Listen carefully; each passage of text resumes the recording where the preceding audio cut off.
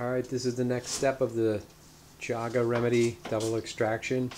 And so we took our original bottle here and I strained all the shavings of the chaga mushroom out and separated the liquid in one jar, put all the solids back in a big pan, and we're going to add 2 liters of water into that. The water looks a little cloudy because there was still some remaining chips in there, and so I'm going to add this 2-liter jar into the pan, and we're going to boil that. We're going to simmer it for a couple of hours and then put it in the deep freezer for 2 or 3 days.